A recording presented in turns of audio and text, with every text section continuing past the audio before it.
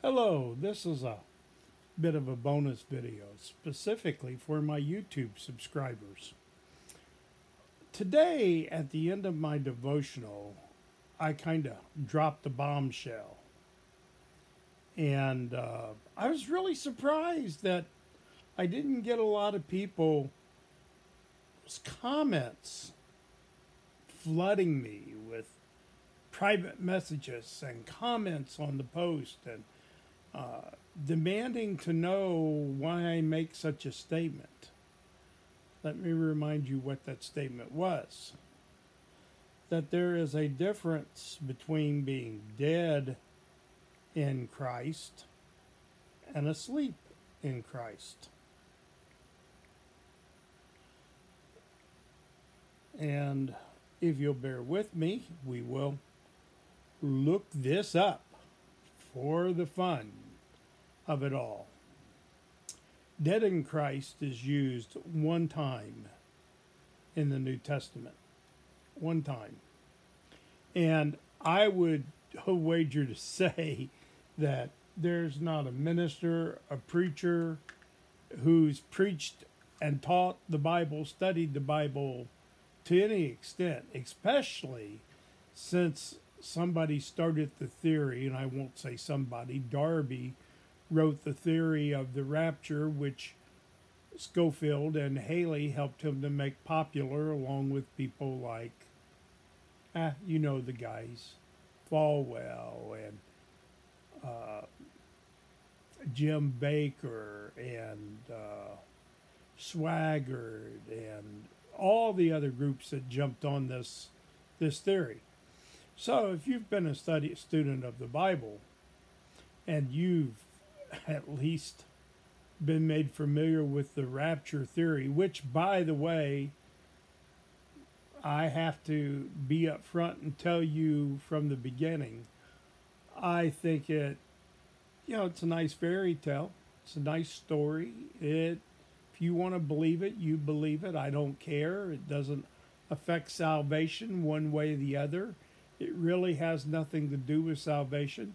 The whole purpose of Paul and Peter and other apostles, including Jesus himself, for writing about that there would be a time that Christ would return for us and bring with him the kingdom of heaven, is to comfort us, and that we would take this knowledge and comfort one another with it. So if the rapture theology, theory, because that's all theology is, by the way, it's different people's denominational, doctrinal opinion of how certain things unfold. So if that theology tickles your innards, I don't care, believe it, I don't care. I'm going to show you what the scripture actually teaches throughout my studies, and I will point out when I think the scripture goes against the reasonable logic of the Bible and various reasons to why I think it's, it may tickle your fancy. I like a lot of the songs, but the theory itself, I think, is flawed in many ways, with big enough holes in it that you could drive two tractor trailer trucks side by side and probably a car pulling a big boat behind it as well, side by side. Because you see, there's a lot of things that just don't really make sense when you look at the scripture and you begin to put it together. But there have been people who have spent a lot of money and a lifetime and have made a lot of money selling you their theory of end time. Now, I haven't forgot where we're at, but because I'm talking about end time, I'm going to put this out there. While for a moment my COPD is letting me talk, and it seems like the little bit of fever I've had is broken for a bit. So I wanna do this now. But there's a lady who for the last 6 or 7 months on TikTok has charts and papers and documents and scriptures being tossed up in the air.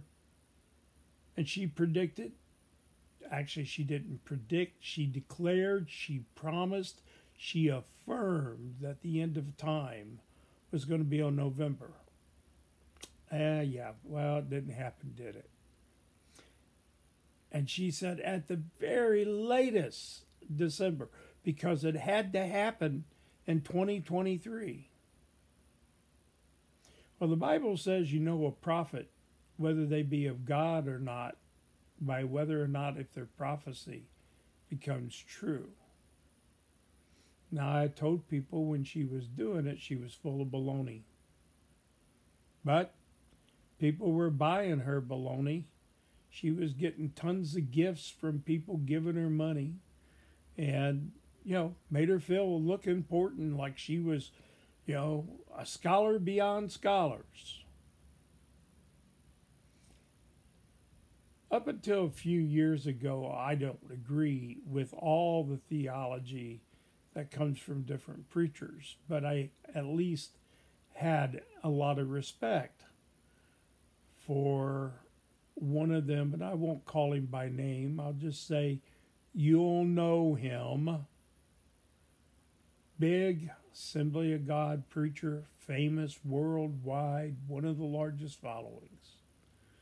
And several years ago, he decided to be the wise end time teller. And he based his predictions all on the blood moon. It was going to happen on the first blood moon. And when that didn't happen, well, I made a mistake. I didn't take into this consideration. So it's happening on the second blood moon. Second blood moon came, it didn't happen. Well, again, I made a small error. It's the third blood moon for sure. It didn't happen. Now let me tell you what happens to me.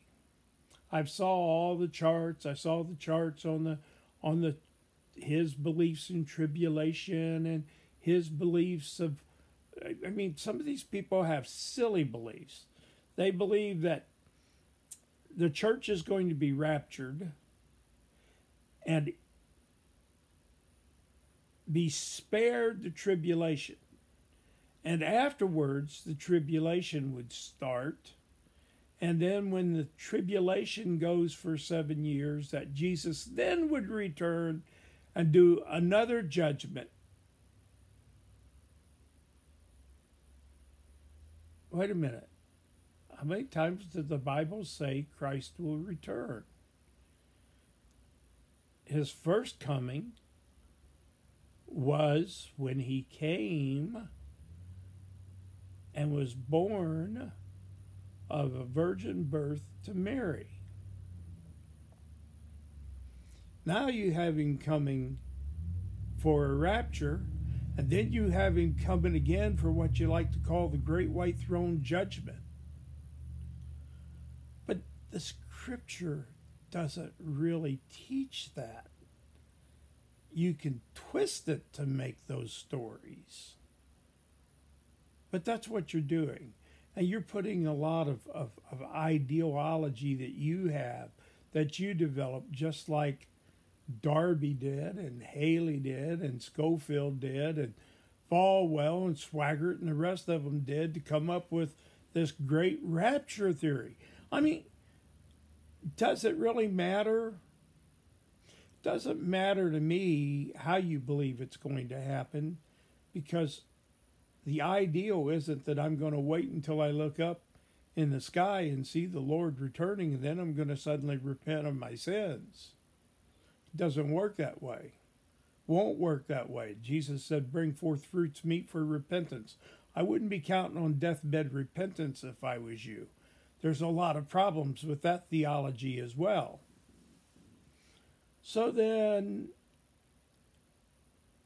we are to come to the Lord and prepare our heart and our life and grow in the Lord, to start out as a seed and grow into a sapling, then into a tree, then into a tree that produces what? good fruit, the mature tree, the mature Christian, the sanctified, holy Christian that produces good fruit. We talk a lot about sanctification in our devotionals. It comes up from time to time. And I remind you over and over again that means to be set aside holy. To be set aside. That's what sanctified means, to be set aside holy. So sanctification is the process of being set aside holy. And that is a learning process. You have to get into the race. See, for Paul said, we all run in a race, but only one receives the prize. You don't get in the race and then stop midway and take a break and expect to win the prize. If you do, you're like the story Jesus told us of the rich man who was prospering greatly, and he looked around and he said, "Wow, I've got more grain, more surplus than my barns will hold. Let me tear down my barns and build bigger ones. And then I'm going to sit down and I'm going to take my ease and I'm going to eat, drink, and be merry." And the Bible says that it was said unto him, "Thou fool, this day thy soul shall be required of thee." And now,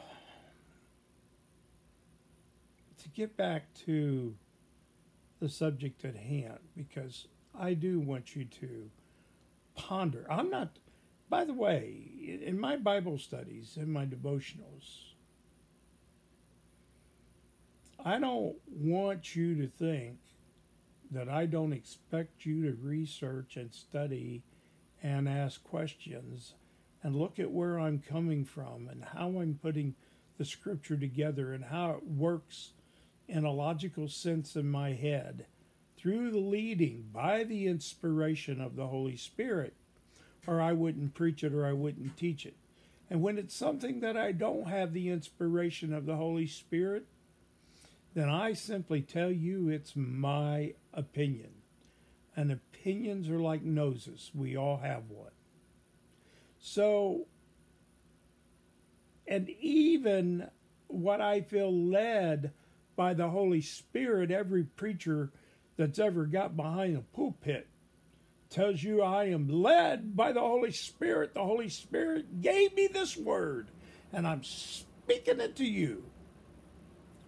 Well, sometimes people get mixed up. Is it the Holy Spirit, or is it their religious theology classes they took in their particular version of denominational Bible school, or is it outright the devil giving it to them? Because I'll tell you, if it goes contrary to God's word, then it isn't coming from God. And that means it's not coming from the Holy Spirit. Now, I'm still going to get to my point, folks. But to get there, those of you who follow me and you know this about me, it's hard for me to do these 10-minute devotionals every day because I'm the guy, if we're going to walk to the stream, we're going to take the wooded scenic path and we're going to look at the trees and the flowers along the way. We're going to sit down on the stump and determine whether it's a pine or an oak stump or some other version of tree, an elm or whatever. We're going to dig into this Word of God to get us to the stream. It's just how I am. A few years ago, I say a few years ago, now I want you to understand, I'm going into 55 years of ministry. I was licensed to preach in 1969, but I actually started preaching in 1968, preached, got approved by the church, brought up before the Presbytery for license in 1969, and was ordained in 1970. So I've been at this a long time. And boy, I've made a lot of mistakes along the way. Sure I have. And I get to, just like you, I'll hear somebody bring up something and wow, that sounds really good. And then I go back to my Bible and I try to find it because I made a note of what they said because I wanted to research it, and I thought this God will let me use in an upcoming message, and gee, I couldn't find it.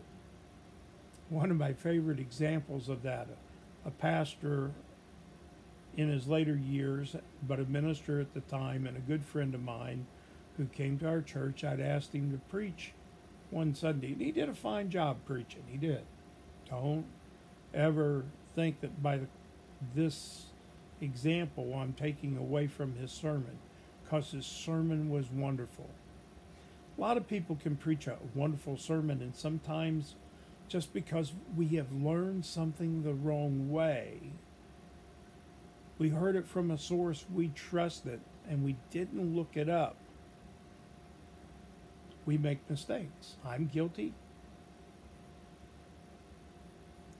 And I'm sure everybody else is guilty. But I try to learn from my mistakes, and I try to correct my mistakes when I make them. And when I'm just speaking, this isn't the voice of the Holy Spirit. This is my voice. This is my brain working, taking in what God has taught me over the years and giving it out, inspired by the Holy Spirit. But the Holy Spirit's not the one speaking. I'm speaking. When I get to speaking something the Holy Spirit says to me, it's like being whopped right upside the face. So let me go back to my example real quick. Young preacher, preaching. I say young. He's just a couple of years shyer than I am, and we lost him during COVID 2 years ago, and it broke my heart because I love the man greatly. But as he was preaching, he quoted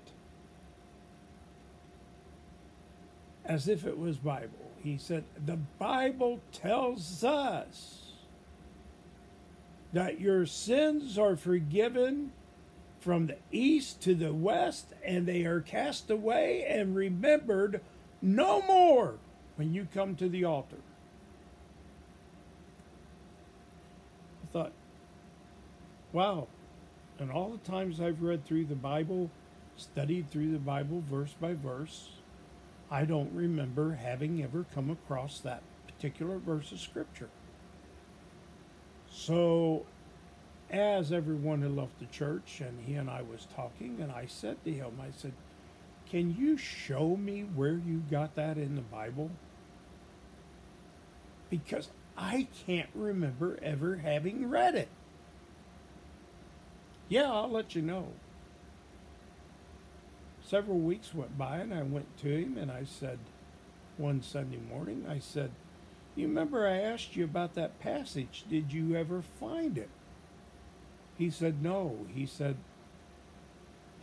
"I found this," and he read a New Testament passage of Scripture that talked in part of what he was quoting. And actually, what it turns out to be, and there is a part in the Old Testament over in Psalms, and I don't remember the exact Psalms off the top of my head, and then that connects in with a New Testament passage of Scripture that if you take the last part of that Psalm and you put it with it, then you suddenly have this verse. I'm sure that someone meaning to do right and good preached it somewhere along the line. Other people heard it and it's got picked up, and I heard it preached by a preacher just not very long ago, and I can't help but sort of snicker every time I hear it because I know that's not what the Scripture says. See, but I had a bigger issue with it. That's not what the Bible says. It's not what the Bible teaches. Now, this will start to lead us, I think, in the direction of the stream again. Why is that important? Why does that even matter? Well, let me tell you why. You see, Jesus gave us parables, and a lot of them. He spoke in parables to try to make it simpler for us to understand his message, which was so contrary to the message of the church, of the Pharisee. Jesus taught that there was I don't remember if it said he was a king, a rich ruler, a master. We'll just call him the master, who had a number of servants that worked for him. And when he came to collect his taxes, his part that was due to him, each one came and paid him rightfully but one.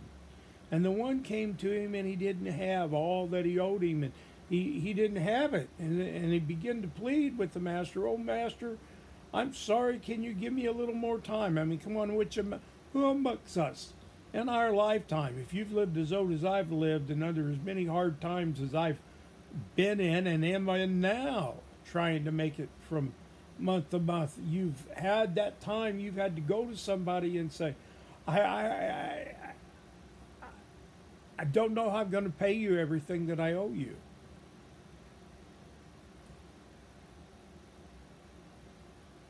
Kind of felt like that last month. $400 and something for propane gas, $300 in medicine. Where did that leave me any money to eat and pay rent? I still had a car payment to make and insurance payments to make, and you just sit there and you raise your hand to your head. Well, that's where he was at, and he was like, "Man, I just don't know what I'm going to do." And the master looked at him and said, "Don't worry about it, son. You can just pay me next time I come through my first bit. It's forgiven. Don't worry about it. It's forgiven." See, that's what happens when we go to the altar and we come into the Lord. When we accept, which means to believe, we accept that Jesus is the Son of God, the promised Messiah. When we accept that and we fall in love with God with all our heart, mind, and soul,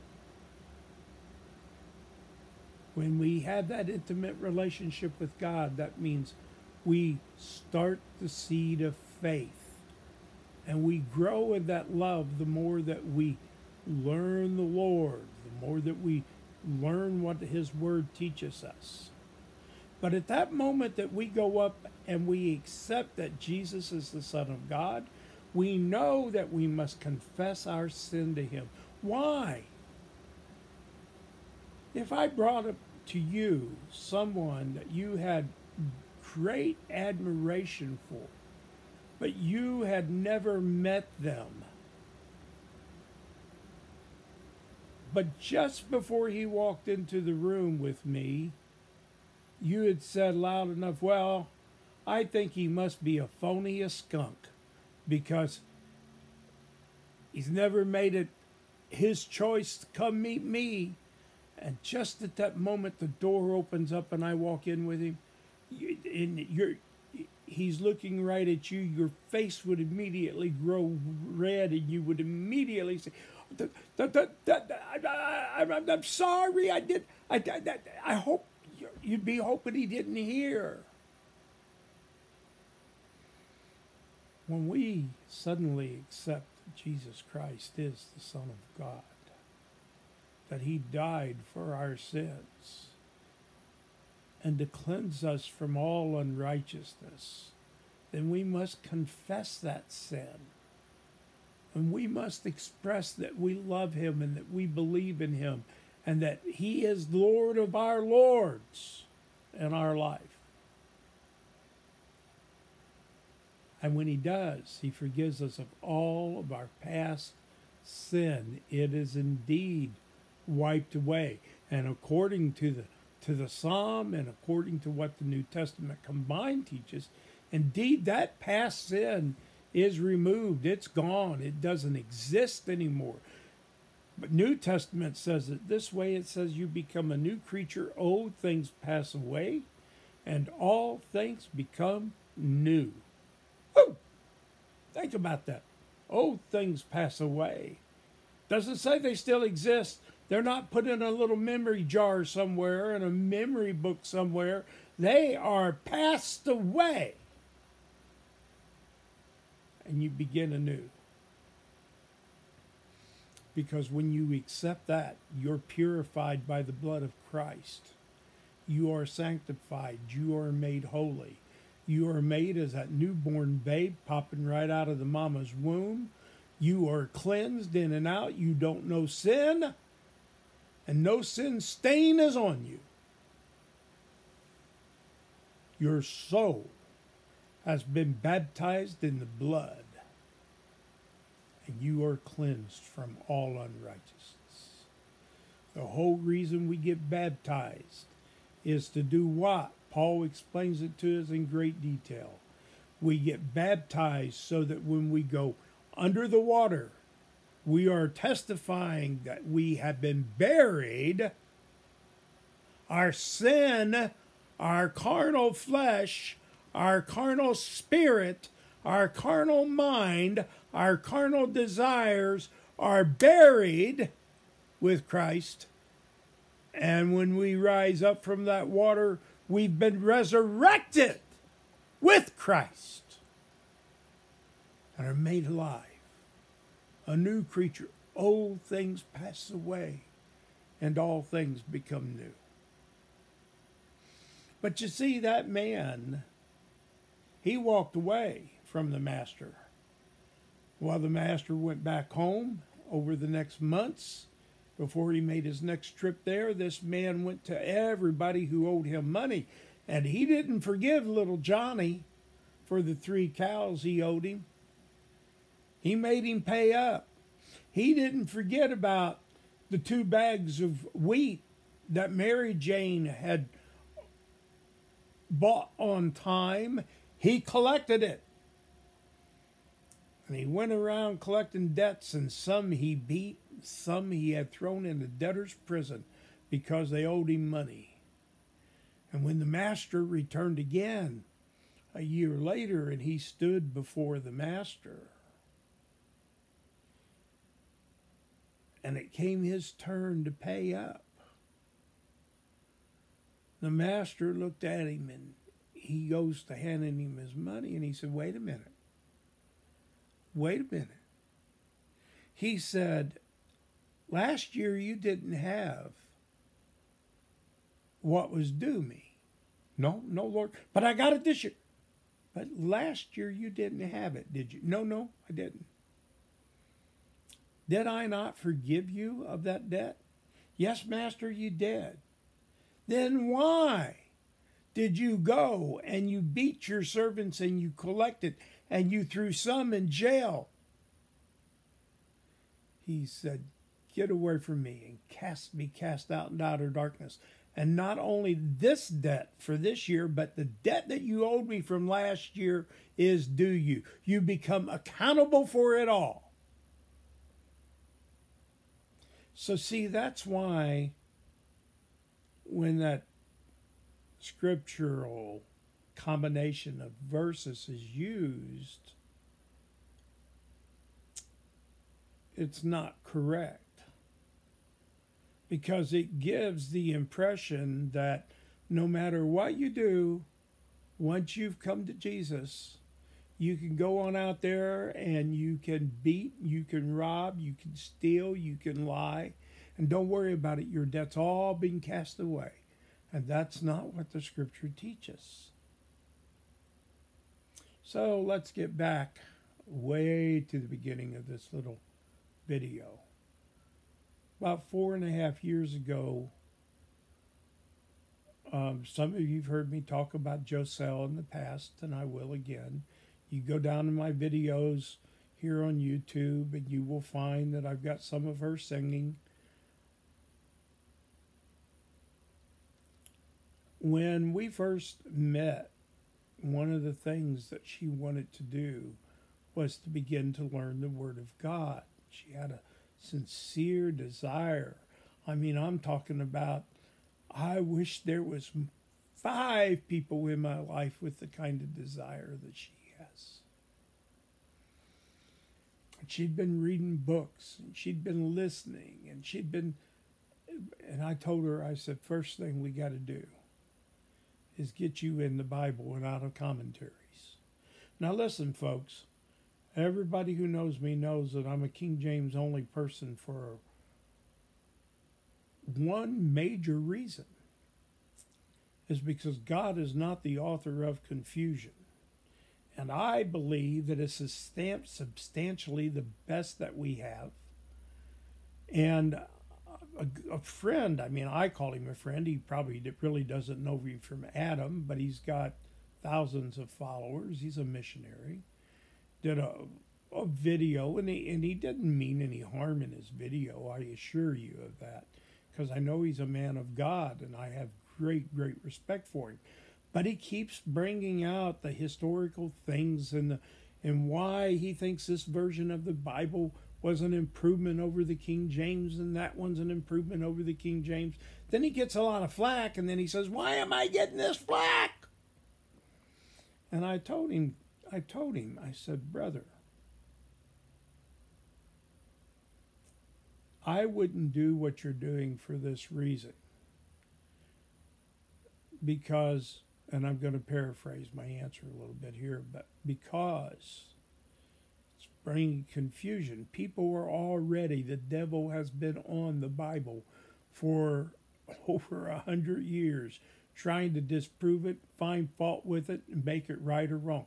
And maybe what you think is historical fact, maybe your fact isn't as factual as you think your fact is, regardless of how much you think it's right. You know, I've never met anyone in my 69 years who says that they're standing on historical fact that doesn't believe what they're saying is historical fact. Then we find out their facts aren't right. See, here's the problem, just in a nutshell.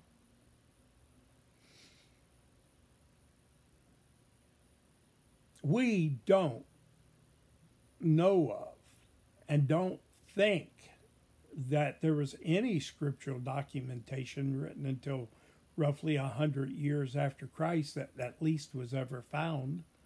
And then we know that it probably wasn't written by in the original hand of Paul or Luke or Peter or whoever was the writer, that it was rewritten by scribe after scribe after scribe, because the kind of parchments and materials they had to write on then wouldn't have lasted. I mean, come on.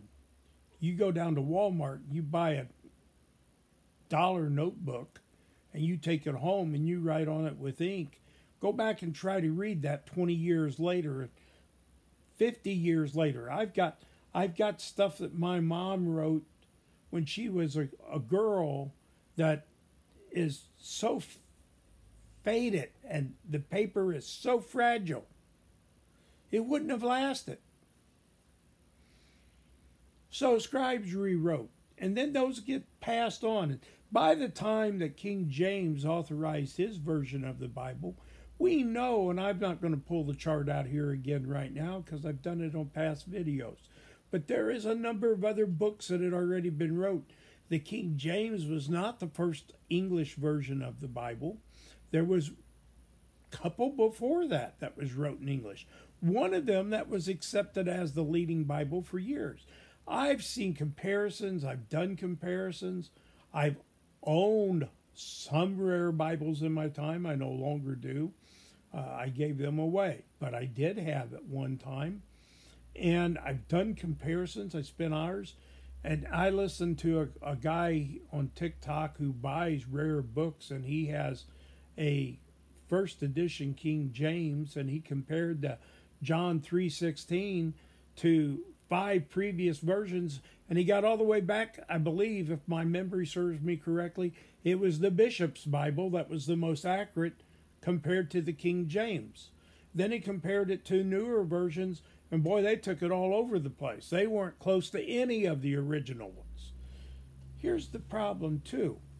Much of the documentation that was used by King James and by the Catholic Church to do the Douay Rhyme, they had a lot of the same documentation available to them. King James is reportedly to have even had more available to him than the Catholic priest did it doing the Douay-Rheims.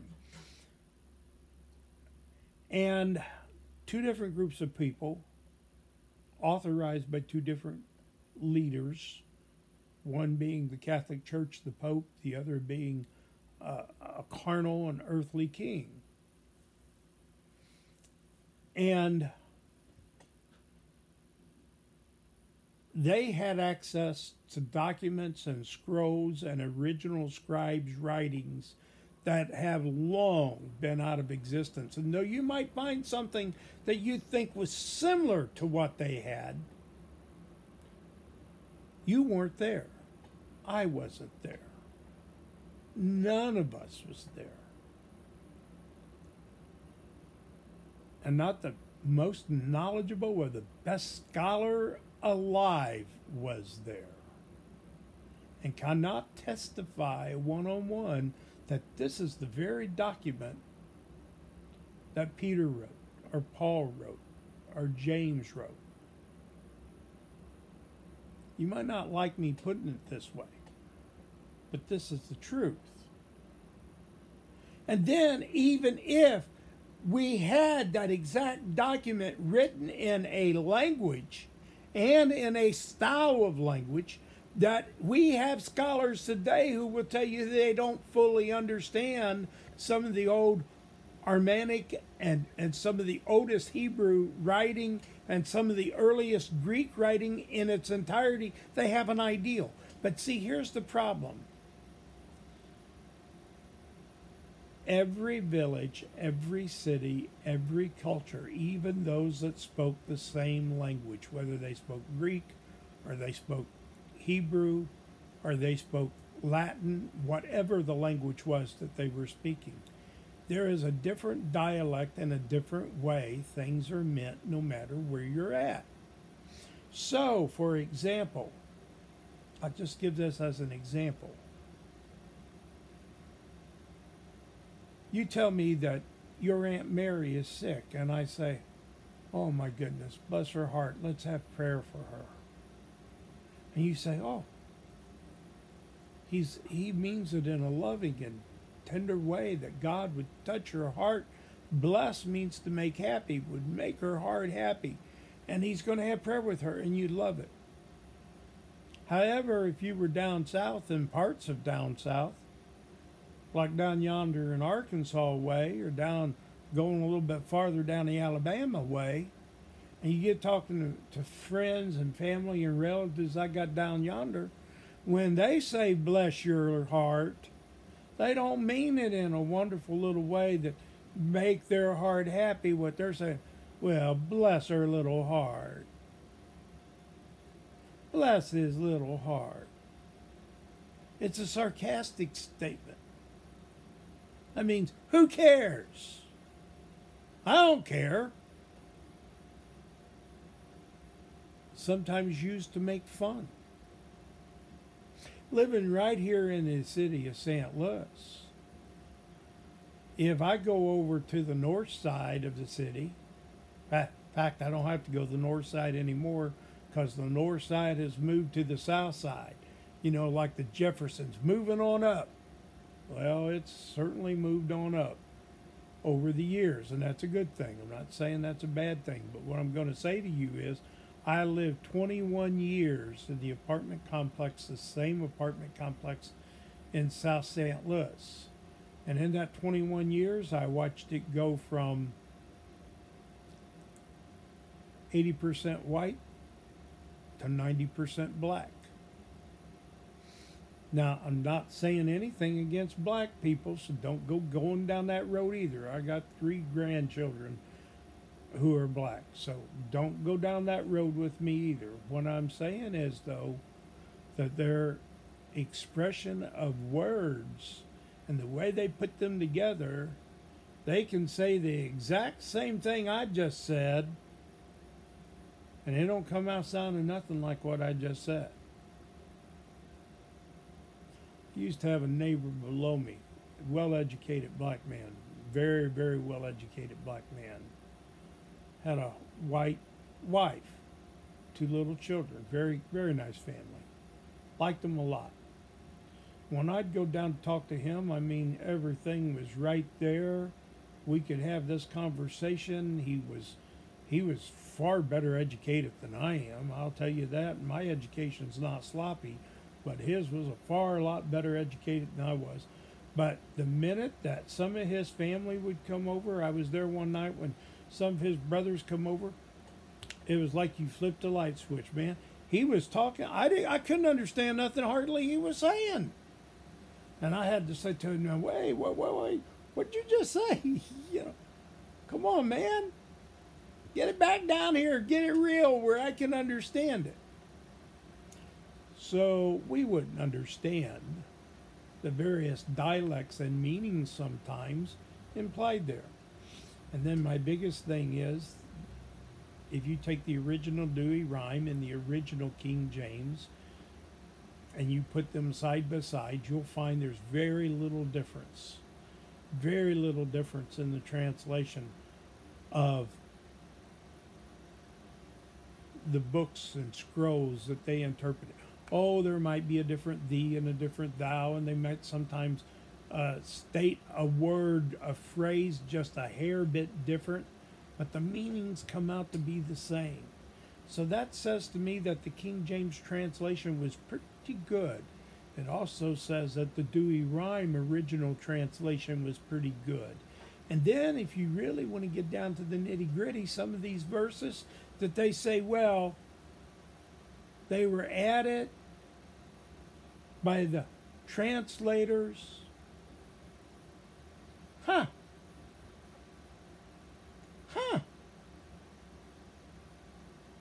You know why I say huh? Because the Dewey Rhyme translators was using a totally different group of people who wouldn't even talk to the people doing it for King James. And they have the same verse in their translation as is in the King James translation. Oh my. Huh. But we think we get smarter in time and we change things, and we want to prove that this one's wrong and that one's right and this one's wrong and that one's right. And here's all I'm going to say is what we've done is we've caused people to lose faith and trust in the very word of God that we believe in. You go to church, you don't know what they're going to be preaching from. Everybody wanting to prove they're smarter than somebody else and they have to be more right because we found something else now that we think disproves everything that we thought we knew. And that adds confusion and it adds doubt. Because let me tell you how I see it, you see. You might not agree with me, but I'm going to tell you how I see it.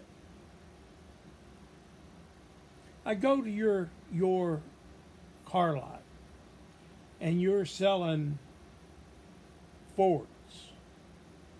And I walk up and I see this beautiful little 63 Ford Falcon. I like that one because I had one when I was a senior in high school. And I walk over to you and I say, is that car any good? And you say, yeah, you know, it's kind of okay.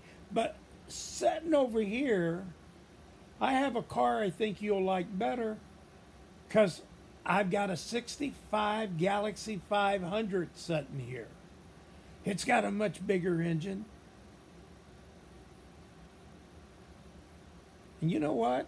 I get in that 65 Galaxy 500 and I drive it around a little bit. And let me tell you a little problem they had with the 64, 65 Galaxy 500s. When you go over the low spot in the road, like if you lived out in the country, the oil pan would tend to drag because the engine set so low that oil pan hit rocks. I know, been down that road too. But that little Falcon set higher. The oil pan wasn't setting down so low that it was hitting against rocks. And maybe I get in that Ford and I drive it around a couple of blocks and I hear a little ping in the engine that just doesn't sound just right. I go back and I say, no, let me drive the Falcon. I drive that little Falcon with that little bitty V8. I don't remember the size of it anymore. It was a little bitty V8. Get that thing, whew, man, that thing will run. It'll run to at least 100 and a couple of miles an hour above that, and that's about as fast as you're going to get her to go. But she'll run. And I come back and I say, I'm going to take the Falcon. And you keep trying to tell me that the Ford is better. You know what's going to happen? I'm going to walk away from your lot and I'm not going to buy either car from you because I don't trust you anymore.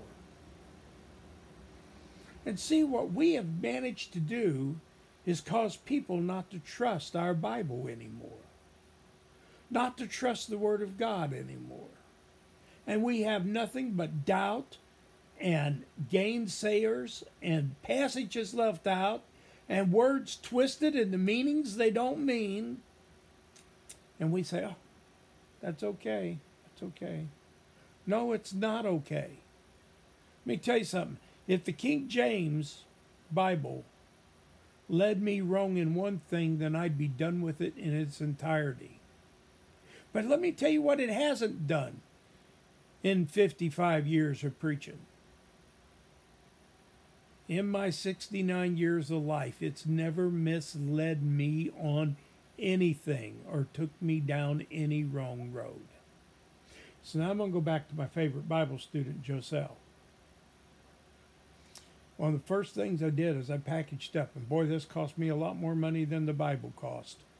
But I packaged up my King James Thompson chain. I like Thompson chain because it's not full of commentary.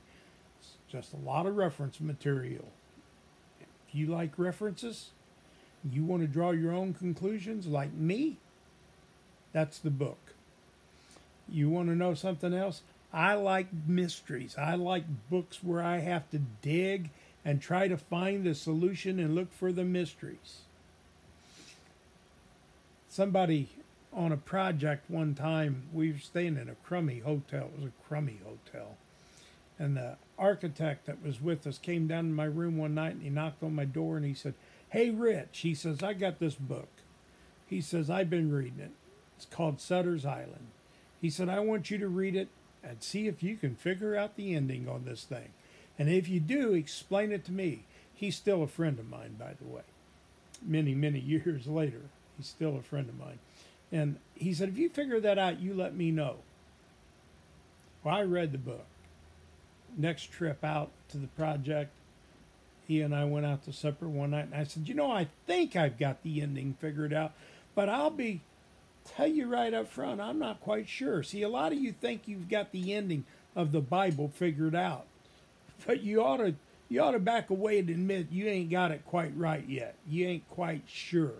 You'd be a lot wiser. There's nothing worse than a man who, thinking themselves to be wise, become fools.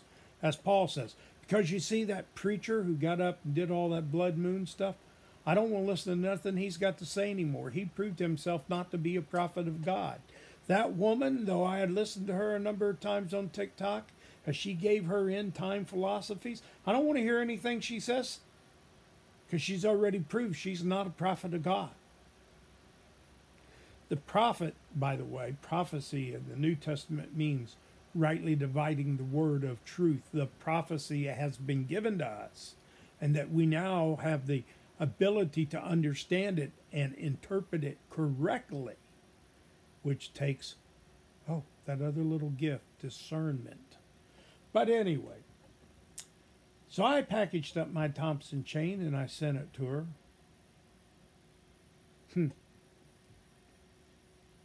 During the pandemic, that same Bible was selling for over $700 on Amazon. Now they're back. You can get them again at $39, $40.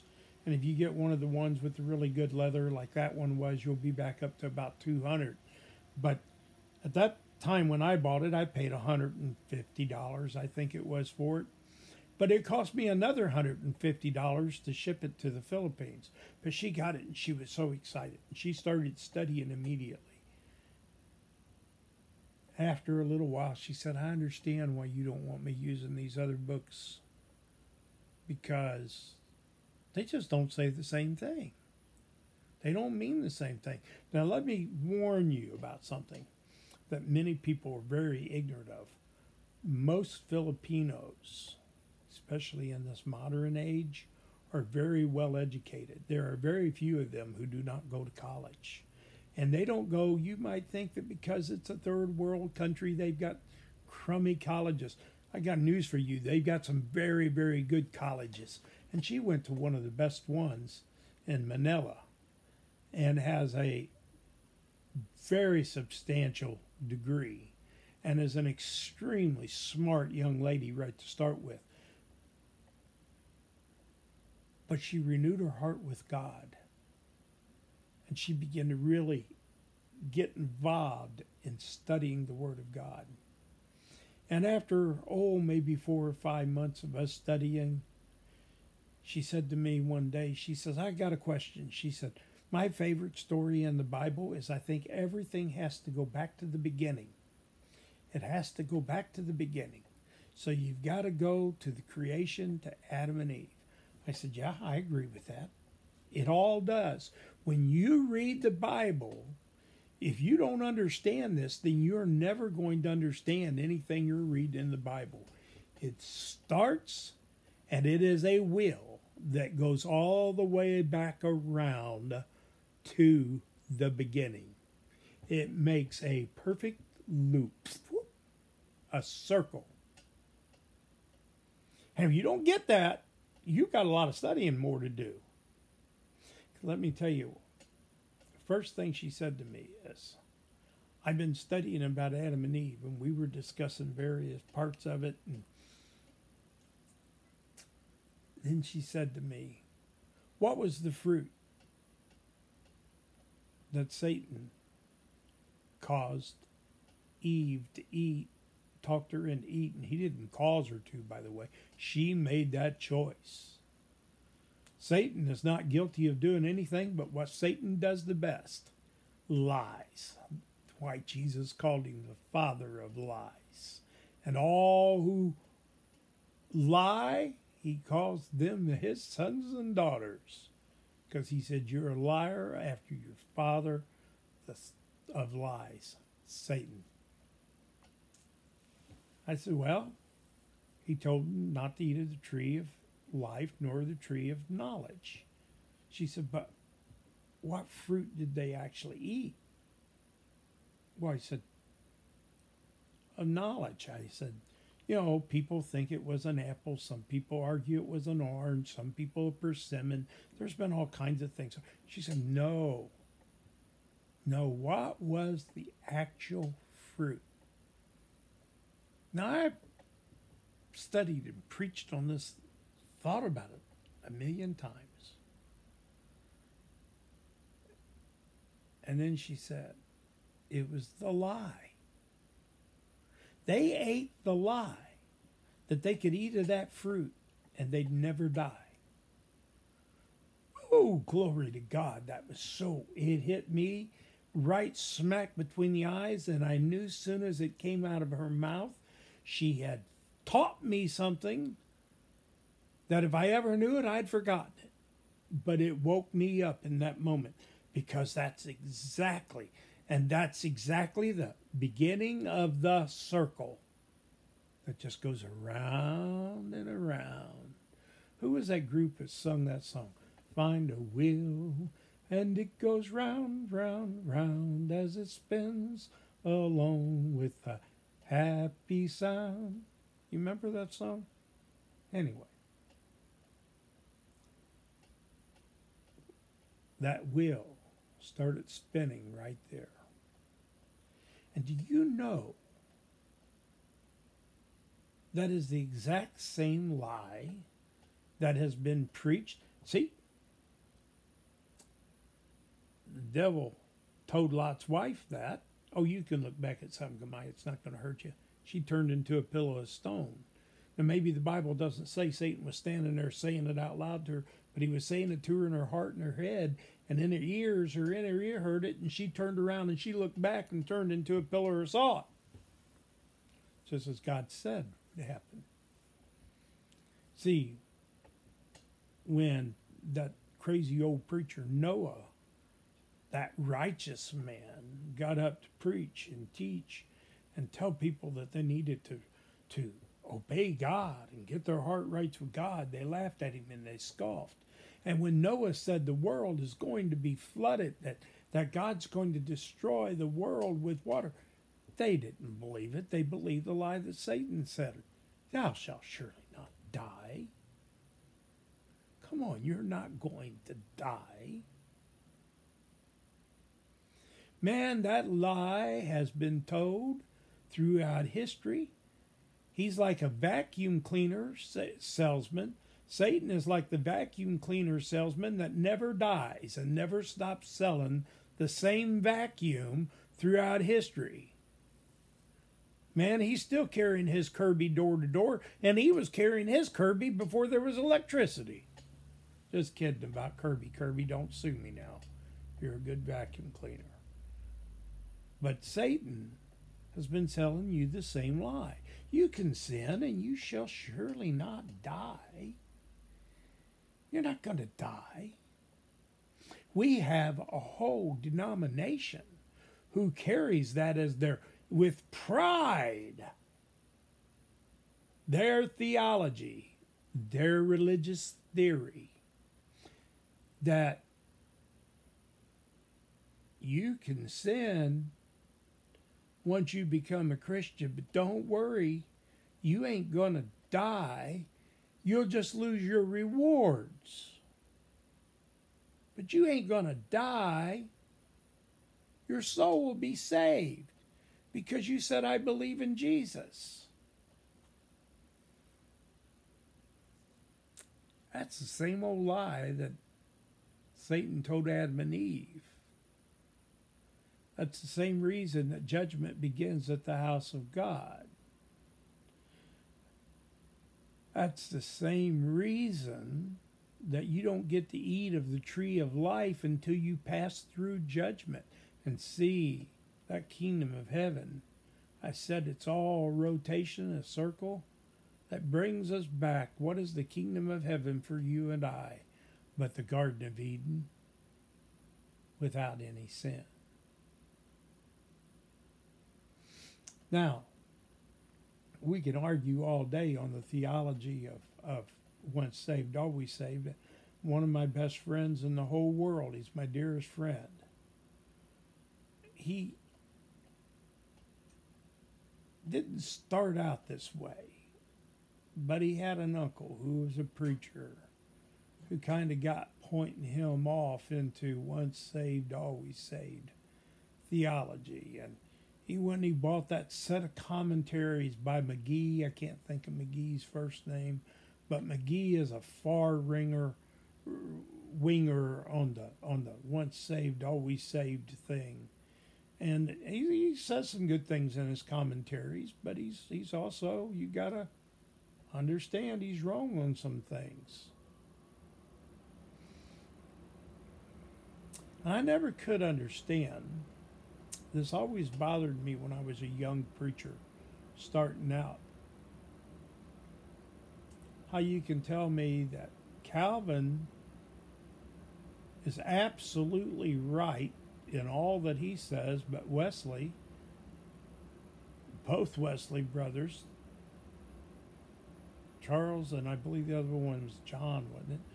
Are both just totally wrong in what they're teaching. And then you turn around and you say, but no. Calvin was wrong and Wesley was wrong. Luther is the guy who was right. And then you come down, and then there was Bynum, and there was this whole list of people that I can't even remember all their names. Then you get into the more famous preachers like Spurgeon, and you get into various ones of them all along the way. And I'm going to tell you, I don't care. I think Calvin had his good points. I think Wesley's had their good points. I think they were right in some areas, wrong in others. The Armenians were right in some areas and wrong in others. Luther was right in some, but you know what? They were all arguing the scripture as they were being introduced to it from the first time, and they faced the same problem that the Jews faced. You need to understand that about those guys. You see, the Jews had tradition, lots of years of tradition. Lots of years of tradition. They had the law, they had various kings, they had various prophets, they had high priest after high priest, and they had this interpretation and that interpretation and this translation and that translation. And the law changed according to however the high priest decided that it would change. That reminds me of that other church, you know, that big church that claims to be built on the only true apostle, Peter, and they set themselves up a man who is supposed to be incarnate next to God himself. And they put a name on it called Pope. Yeah, right. Look, if you want to believe their faith and their doctrine, go right ahead. You're not going to. I mean, I think there are some true God-fearing and loving people within that denomination, but I'm going to tell you something. You might want to stand back a little and compare what the Bible says, for there is only one mediator between man and God, and that is Christ Jesus. And you want to know what's even more funny? It's in their Bible too. It's in there. You go back to that original Douay-Rheims first edition, it's right there. It's there. It's there. You want to have fun? If you really learn the scripture well, sit down with a Catholic priest and start running the scripture through him in a debate, and watch the sweat start breaking out on their forehead and excuses to why they're not going to talk to you any longer. Now, I used to do that when I was young. I don't do that anymore because I don't believe it's profitable. But I did it with priests who were friends of mine so that I could learn their reasoning, their logic behind some of the stuff that they come up with. And I do have a pretty fair understanding. I read some pretty in-depth documents in their faith. But I wanted to understand the Calvinist doctrine as well. But Calvin's doctrine doesn't line up with the Bible. But see, I understand. Calvin was fighting, making a pull from the Catholic Church, a church that held power and authority. His argument wasn't so much to say the Bible is an absolute correct, this is the way it is.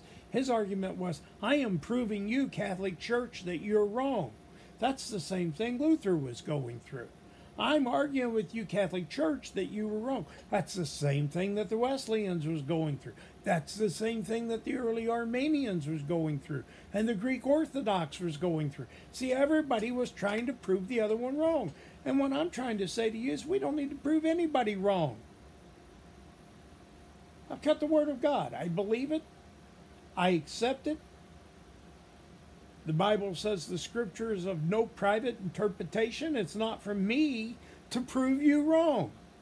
I'll give you my ideal, my understanding, my theology, but I'm not here to prove you wrong.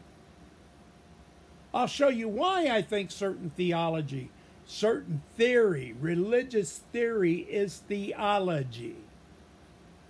Why much of it is wrong. When we're doing these devotionals and studies. But I do that to help you. Prove whether I'm right or they're right. I challenge you to search the Scripture. So now that we've walked all that distance, let's get back to what I started all of this about. In 1 Thessalonians 4:1, actually I think I just quoted that wrong, 4:16. It says, for the Lord himself shall descend from heaven with a shout.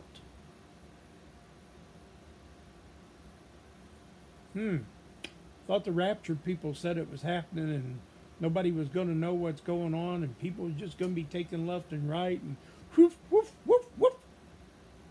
That ain't what it says here. says he's coming as a thief in the night, as a woman brings birth to a child. She doesn't know the pain that she's going to go through. We studied today that the tribulations that's going on around us, the earthquakes, the bad weather, and all those things go right back to that same old scripture. You know, if you, my people which are called by my name would humble themselves. For what the Bible tells us clearly are in Luke, I believe it was Luke chapter 21, where Luke said that these things are the vengeance of God against the ungodly. So for the Lord himself shall descend from heaven with a shout, with that voice of the archangel, with the voice of the archangel. He's going to sound. He's going to speak. Just as the archangel Michael spoke. And why would I say that Michael? Because it was Michael in the war in heaven that laid hold of Satan and cast Satan out of heaven. God, Jesus sent him, cast him out, but the archangel took and held him captive. It was an angel that defeated him. And that same voice of that same angel is going to announce now the coming of Christ with the trump of God. Man, we know trumpets have always played a part. They marched around the walls of Jericho. 7 times they marched around, and the walls came tumbling down, and the walls came tumbling down. God told Joshua to go to Jericho and to march 7 times around. See, on that 7th time, they let out a shout, and they blew their horns, their trumpets, and the walls came down. So we now again see the trump of God. And listen to this. The dead in Christ shall rise first. Ooh, wait a minute. Dead in Christ shall rise first. Now, because we're doing this on the fly and I don't have these things wrote down, we will look them up as they come to me.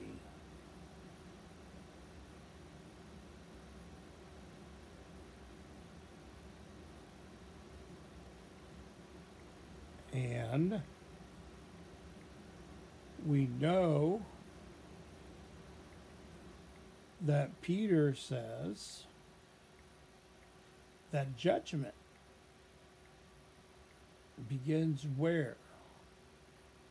Well, it would help if I could see what I'm typing so that I could spell this correctly. So let's just do this a different way.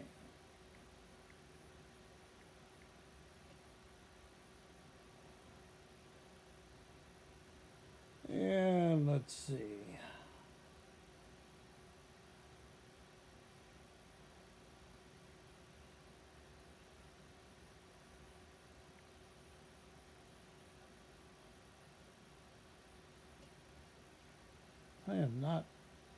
I am not seeing well enough to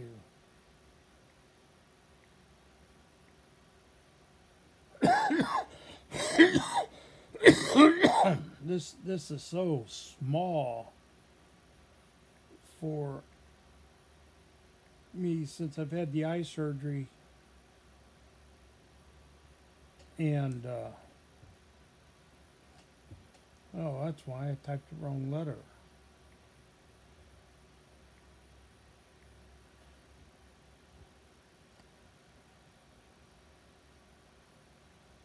Now, let me go to the right book here.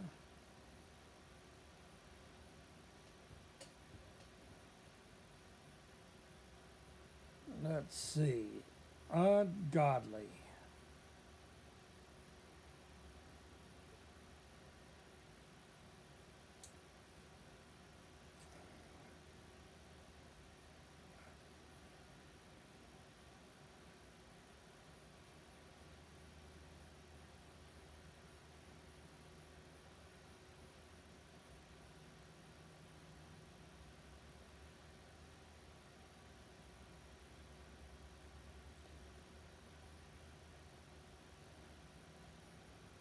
In 2 Peter 3:7, he says, "But the heavens and the earth, which are now, by the same word are kept in store, reserved unto the fire against the day of judgment and perdition of men."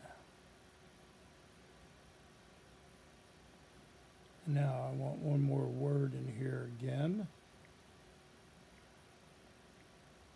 In my old days, I could have told you right by heart exactly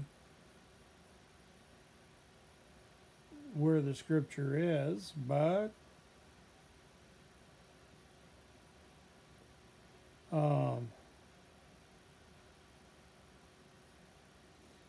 he tells us that the unjust is reserved unto the day of judgment.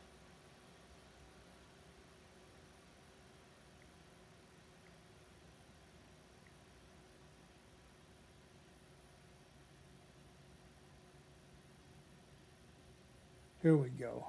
I knew I'd find it. Just takes me a while sometimes.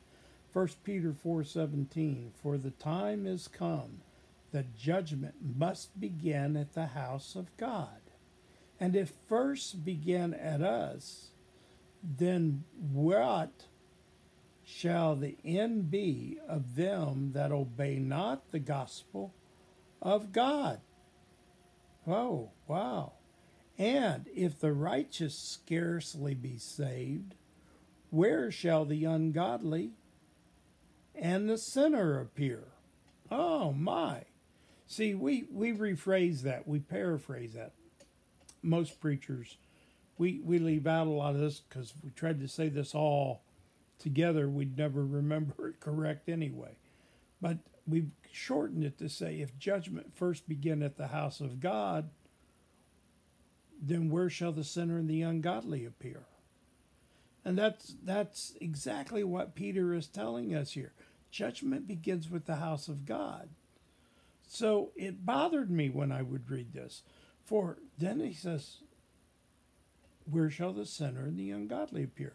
Now, we're taught that the ungodly are dead in their trespasses while they're yet in their trespasses. Let's talk about that word dead for a minute. What does that mean? Dead means that there is no life. There is no life. Now, we know when we studied back in our devotionals on John, we know that there was some interesting statements that was made about life. Let me see if I can quickly find the one that I'm thinking of. I believe this is it. In 1 John 1:1, "That which was from the beginning, that which was from the beginning we have heard, which we have seen with our eyes, which we have looked upon, and our hands have handled of the word of life." So see, why is this Bible important to me, and why do I not like to see it be distorted, argued about, debated, and people confused about it? It's because it's the word of life. Jesus said that these scriptures were given by the inspiration of the Holy Ghost to holy men to write them down. Jesus said, "I am the word." the way and the truth and the life. So see, the word of life, if I understand Jesus, but what method do I have to understand Jesus? Prayer, faith, love, and his word.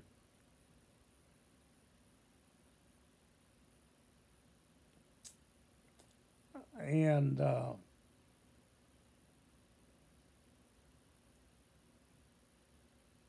let's see. There's another passage that I want to get to here. And this is the promise, 1 John 2:25. And this is the promise, that he hath promised us even eternal life. Now, I saw a sister the other day do a long devotional telling you why eternal doesn't mean what we think it means. And I went back and I told her, I said, your point is very good that there are many different ways to define the word eternal. But the reason we accept it as we do, and I gave her the passage of Scripture, for the Bible says that we will live forever and ever. That's eternal. Forever and ever. That's eternal. And 1 John 3:14 says, for we know that we have passed from death into life because we, listen to this, because we love the brethren. He that loveth not his brother abideth in death. Whoa, there now. Now we're starting to get somewhere here. See? The dead in Christ shall rise first. But who is the dead in Christ?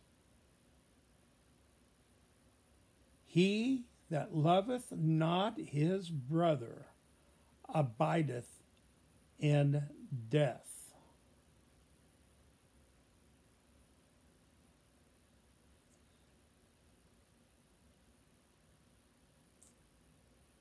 And 1 John 5:11. And this is the record that God hath given to us, eternal, forever and ever, life. And this life is in his Son. So you can't have it without having Jesus. Oh, wait a minute. Jesus said, I and you and me.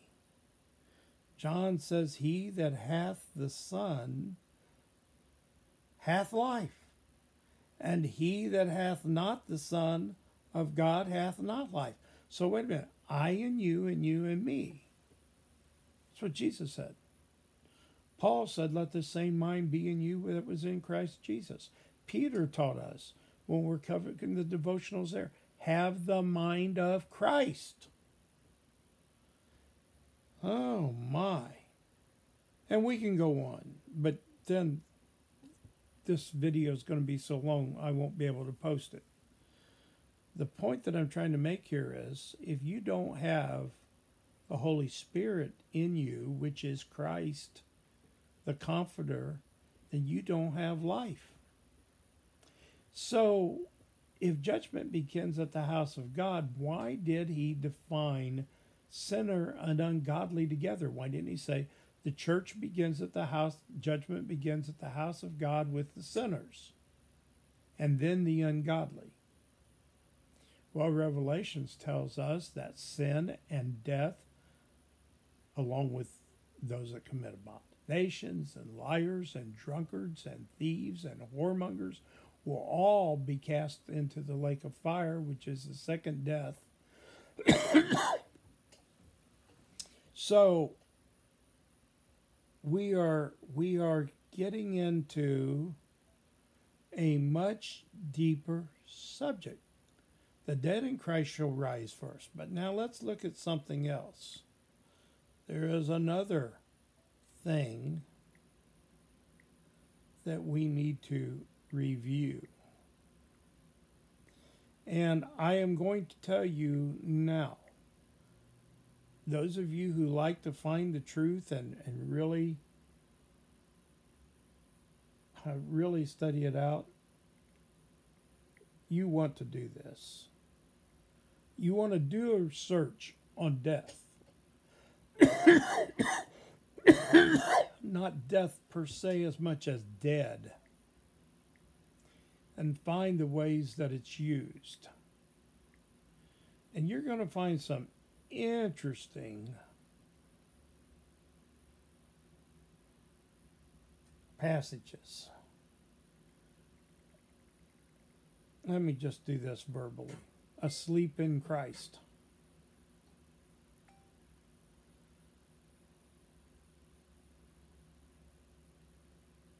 And even then, it didn't write it the way I said. Asleep in Christ is found one time in the scripture as well. Oh, no wonder it didn't find it. I had a filter on. 1 Corinthians 15:18. Then they also which are fallen asleep in Christ are perished. Then they also which are fallen asleep in Christ are perished. If in this life only we have hope in Christ, we are of all men most miserable. But now in Christ is risen from the dead and become the first fruits of them that sleep. See, Paul is telling us there's a difference between being dead in Christ and asleep in Christ. Remember what I told you dead means? Dead means without life. When you go to the story of Stephen, who was stoned, we always use the word stoned to death. And he was in the carnal flesh. Yeah, it perished. But go look it up in Acts and it tells you, and then he fell asleep. He went asleep. When we go all the way back in the Old Testament, we go to when King Saul had Samuel awoken from the dead. It said Saul wanted to know why. Samuel wanted to know from Saul, why did you disturb my slumber? Why did you bother me while I was asleep? Go to the story. The shortest verse in the Bible for you trivia bugs is Jesus wept over in John. Go to that story and read that whole story. Here, Jesus was talking to the crowd of people. He was talking particularly, Martha was there present with him, and he was teaching, if you believe in me, then I will give you life. And I will come again to receive you and raise you from the dust of the earth. And I'm paraphrasing a little bit. Martha, she heard that. She believed it. But then as they got near home, Mary and many of the Jews came to meet Jesus to tell him that Lazarus had died. He was dead. And Jesus cried. He cried. He wept. Why do you think he wept? He goes on down, and I'll paraphrase here. You can go look the story up, but I'll paraphrase a little bit. He kind of scolded them. He said, especially Martha, didn't you just tell me you believe that I will bring back to life those that are asleep? You see, when your heart is right with God, you've passed from death into life through Christ Jesus by faith.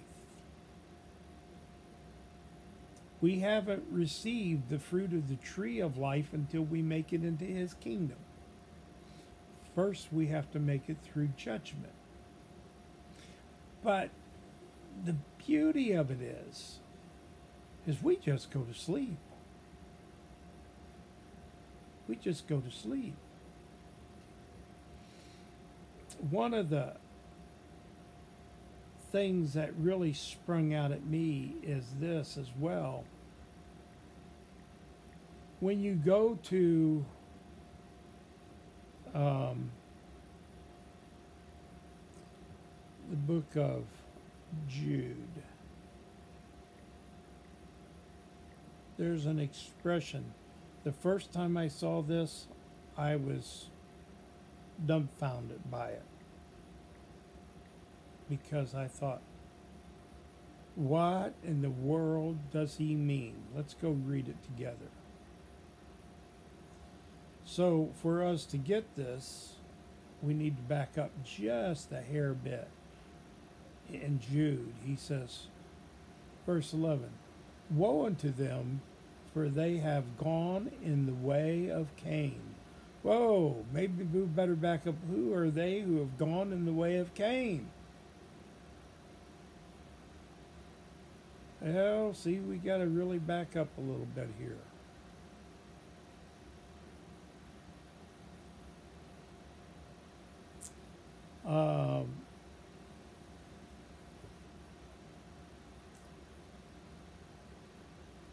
Kind of fun, because this reminds me of what I was talking to you about a while ago about the archangel. Christ returns with the voice of the archangel. It was Michael, the archangel, whom contended with the devil when he disputed about the body of Moses. Does not bring against him a railing accusation, but said, the Lord rebuke thee. See, it's all he had to do to defeat the devil is the Lord rebuke thee. Resist the devil and he'll flee from you. Draw unto God and he'll draw nigh unto you. Rebuke the devil in the name of the Lord. But these speak evil of those things which they know not. But what they know naturally, as brute beasts, in those things they corrupt themselves. See, a lot of people talk about a lot of things, and they talk like they know the Bible, and they talk like they know exactly what the Word of God says. What they've learned is what they learned through some commentary. What they've learned from some seminary. What they've learned in some Bible college. What they've learned in some book written by somebody else. We have to learn from the Holy Spirit direct. Jesus said, I go away, I'll send a comforter unto you who will teach you all things.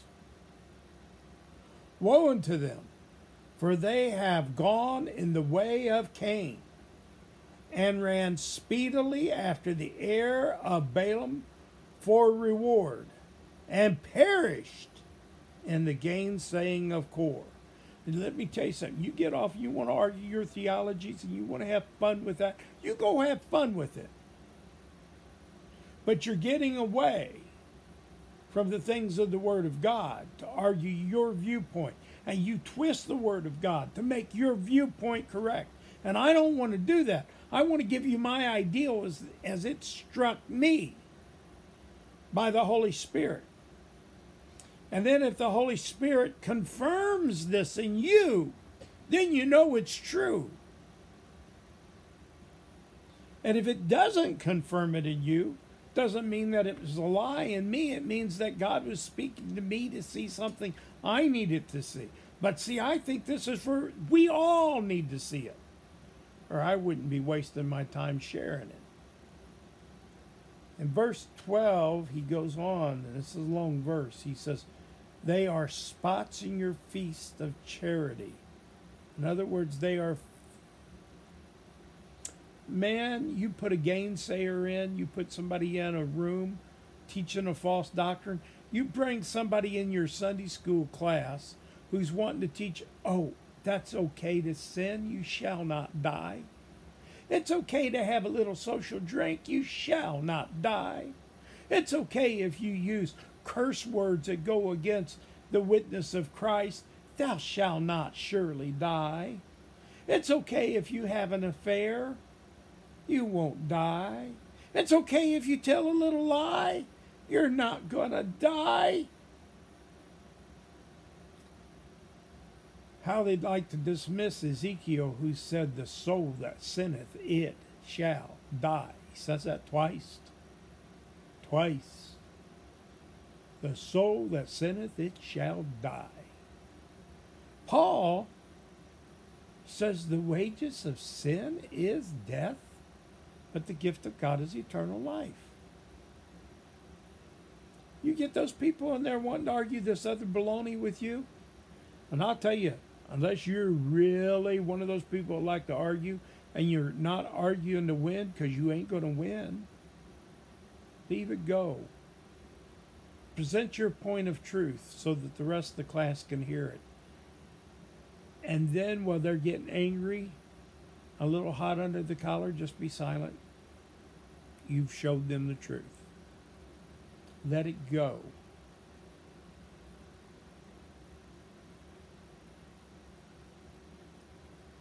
Feeding themselves without fear. I tell you, I'd be a little afraid if I was basing my theology with Christ on Calvin. I would. I'd be greatly afraid of that, because there's an awful lot of things that he got wrong. Not only once saved, always saved is a bunch of hoo-la. I can tell you, if you think predestination is the thing, then you haven't studied the scripture very well. And if you are one of those people who says, but God has never changed his mind, he is always the same, you're another person that ain't changed, that hasn't studied the Bible very much. I did a Bible study the other night, again with my friend in the Philippines, and we got off on this subject. I quickly found 11 times that it either repented God or God changed his mind. Flat out says that he did. Well, that throws away your theory of he knows everything and how it's going to play out, and it's going to play out just as he's got it planned, and that's the end of the song. Nope. It's not what the Bible teaches at all. That's what you teach. That's what your theology has taught you. It's not what the scripture taught you. You need to go back to the Bible a little bit. So they feast with you, feeding themselves without fear. Clouds they are without water. In other words, meaning they don't have the Holy Spirit.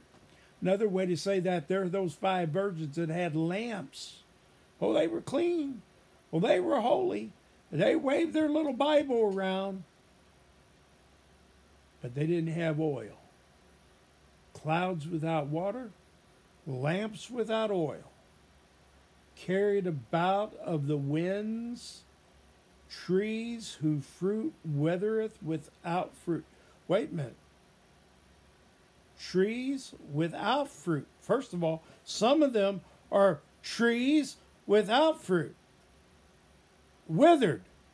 The tree itself is drying up. It can't produce fruit because it's not living a holy life. Now, I don't know about you, but when I see a tree branch that's dead and it's withered, and I look at the tree, if the tree isn't already dead, it's dying. It's dying.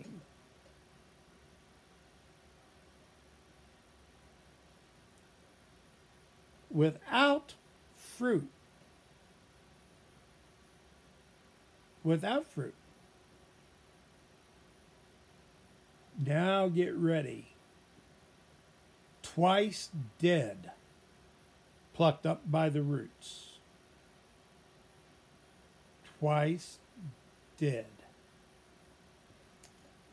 The dead in Christ shall rise first. And then we've seen Paul said those that are asleep in Christ will not perish.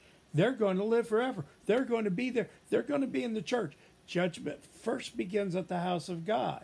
And then we go to that story that so many people like to talk about, but they really don't like to put it all into context. They don't like to really get down and dig into it a little bit. You know, about the sheep and the goat, the separation on the right side. He separates those who were faithful and did good, and they're called the just, and they're welcomed into the kingdom of heaven. And then the goats is pushed over to the left, and they make all kinds of statements about the wonderful things that they have done. And he said, "Depart from me, ye workers of iniquity, I never knew you." Key word new. New meant to have an intimate relationship with God. But how did they get together in the first place to be judged? Because judgment first begins at the house of God with the sinner, the twice dead, the dead in Christ. If all that rose to stand before God was lifted up into the clouds to meet him in the air, as he descends with the saints that are gone before us, and he brings them with him, and we're going to rise to meet him, and every knee shall bow and every tongue shall confess. If it was just all saints of God, already known that we're saints of God because our name's in the Lamb's Book of Life, so we're being the roll call. When the roll is called up yonder, I'll be there.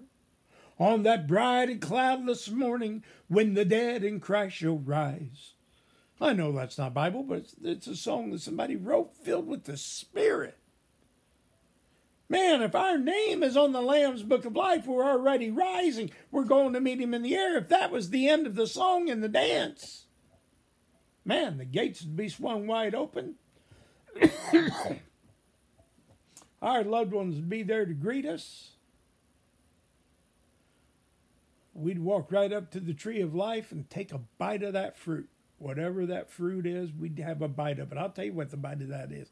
The fruit of life, Jesus told us, God is the light. Jesus is life. Jesus said the Word is life. And we'd go up there and we'll embrace it and we'll have it eternal forever and ever.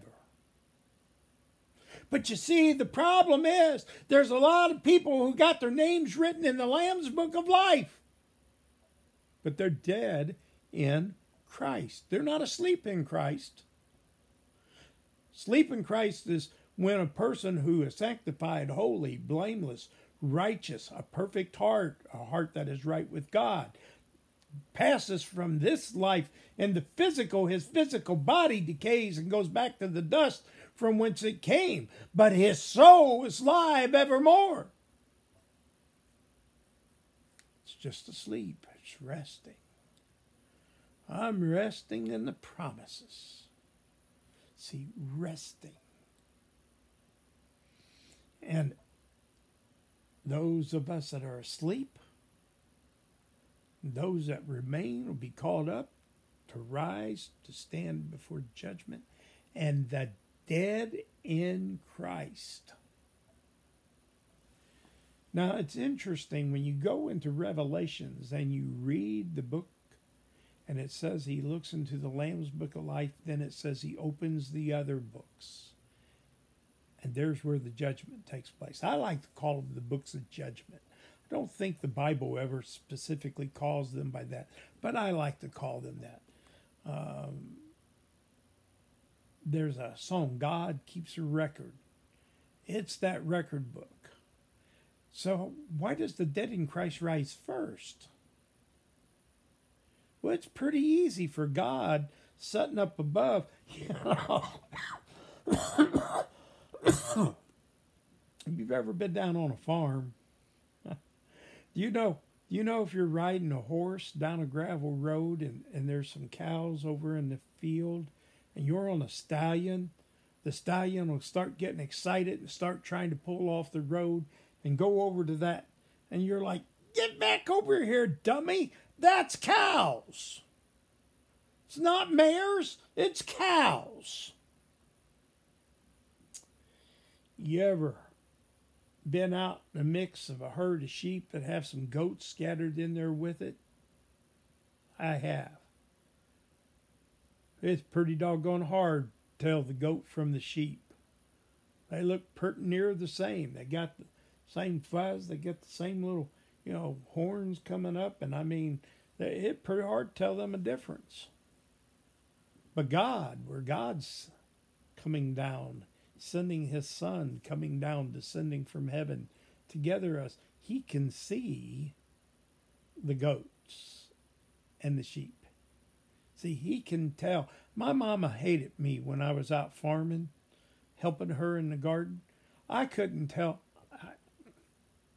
I'll blame it on my eyes. Maybe it's just my bad sense. I don't know which it was.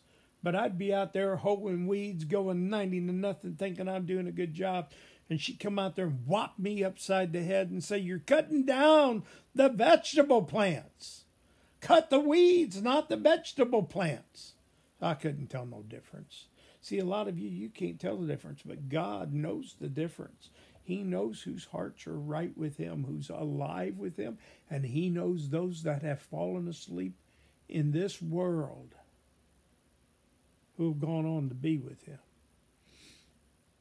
But the dead, the goat, those that do not have that intimate relationship, those who are twice dead, those that are trees that have withered and their fruit withered with them. And they started out, they started out in the race. They started out being a tree. They started out having good fruit. And it all went away because they listened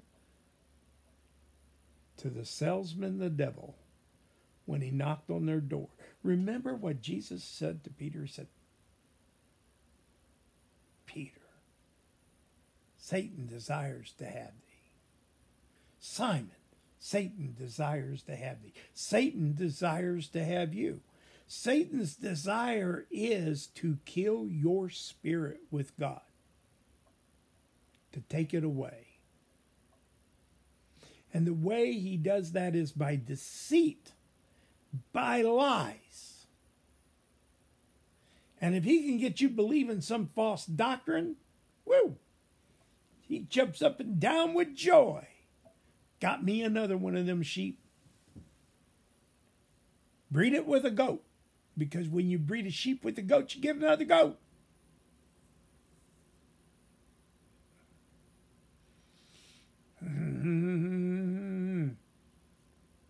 And then we have churches that have false doctrine and false religion that's been out there for decades. And I'm telling you what, maybe they started with some fine sheep in the mix, but they started interbreeding, and now all they got is a bunch of goats.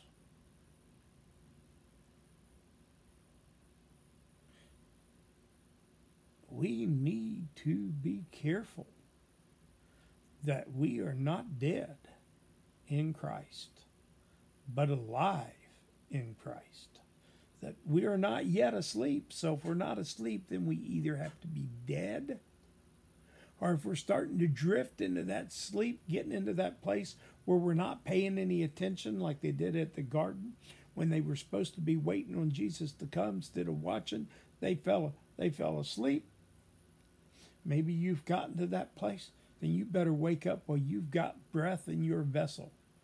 Because the dead in Christ, those people who were once on fire, virgins, holy with burning lamps, the goats, man, they're rising right there first. You know, my. You ever make a pot of soup and you're using a real oily meat in it, and you look at the top as the soup is starting to get done, you see this layer of little thick, bubbly stuff. You scoop that off because that's the grease. You don't want all that grease. That's the grease. Now, there's another trick they say that works. Like if you're making the chili and you've browned your meat in the same pan and you don't drain it, and you put your tomatoes and all that stuff in there, and you get that chili grease up at the top. They say if you'll take a big spoon and put some cubes of ice in it and just float that around in that chili for a little bit, all that grease will stick right to the bottom of that spoon. Then you can just peel it right off. I don't know, I haven't tried it, but So they say. But I'm going to tell you something, folks. You don't need to believe what I say. I ask you to believe what the Bible says. I believe you to search the scripture, and I believe that you need to find men and women of God who preach the truth. Now, that's not to say we're never going to call a name wrong or make some foolish mistake in our human flesh of old age, especially. It happens. But I can tell you this Word of God has never failed me. And then I'm going to close with this thought. Why did this become important to me? Important enough for me to set up half the night when I probably should be sleeping. Been sick. Feels like COVID, but I don't think it's COVID because I tested negative. But it's the way I felt when I got COVID. Except my mind is still working. Why did I set up to share this with you? When I was doing my devotional this morning, and I hit the end, and I was reading that last passage of Scripture, it's like somebody slapped me on the side of the face. See, that's the way the Holy Spirit works sometimes within me. I'm a little hard-headed, if you haven't noticed that. I am. It's not easy to get me going down a different road if I'm sure that I'm on the right road. Sometimes what we're sure of isn't always right. And I always remind myself of that scripture, there's a way that seemeth right unto a man, but the end thereof are the ways of death. Thinking themselves to be wise, they become fools. I remind myself of those two passages often because I must be right. Because you're counting on me to teach you the gospel. And the gospel isn't just the good news, it's the absolute truth of the good news. All of a sudden, it just hit me.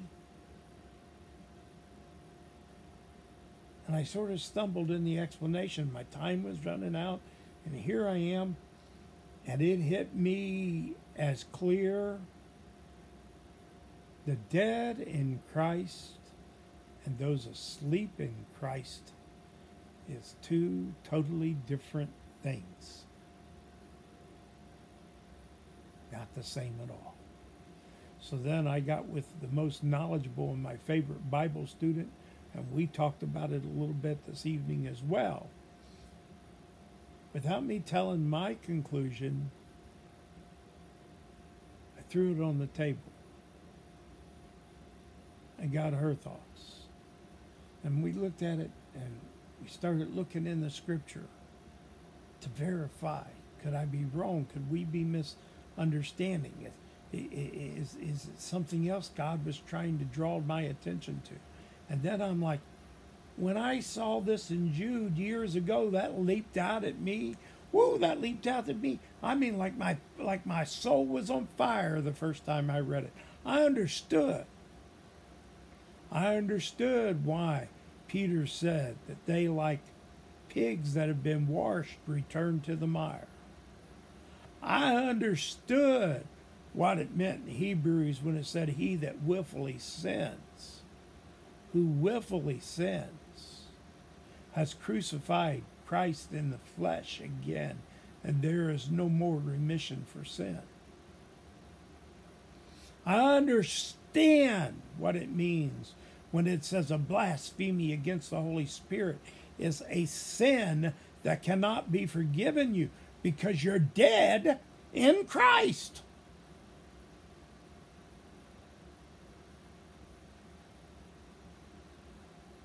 All of a sudden, it's like, how many times have I preached that passage of Scripture without joining it to the one in 1 Corinthians? How many times have I seen that?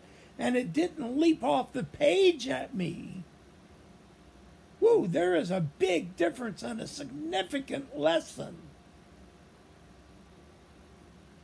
in proving the devil to be a liar. And that's the grist of it. God bless you. Good night.